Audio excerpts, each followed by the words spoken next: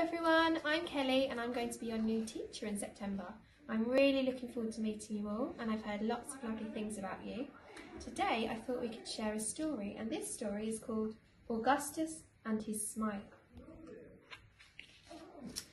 Augustus the tiger was sad. He had lost his smile. So he did a huge tigery stretch and set off to find it. First, he crept under a cluster of bushes. He found a small, shiny beetle, but he couldn't see his smile. Then he climbed to the tops of the tallest trees. He found birds that chirped and called, but he couldn't find his smile. Further and further Augustus searched. He scaled the crests of the highest mountains where the snow clouds swirled, making frost patterns in freezing air. He swam to the bottom of the deepest oceans and splished and splashed with shoals of tiny, shiny fish.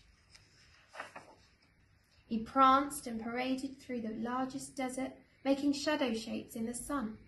Augustus padded further and further through shifting sand, until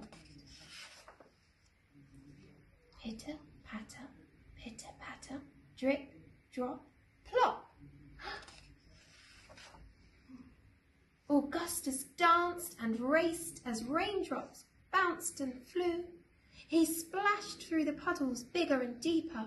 He raced towards a huge silver blue puddle and saw there, under his nose, his smile. And Augustus realised that his smile would be there whenever he was happy.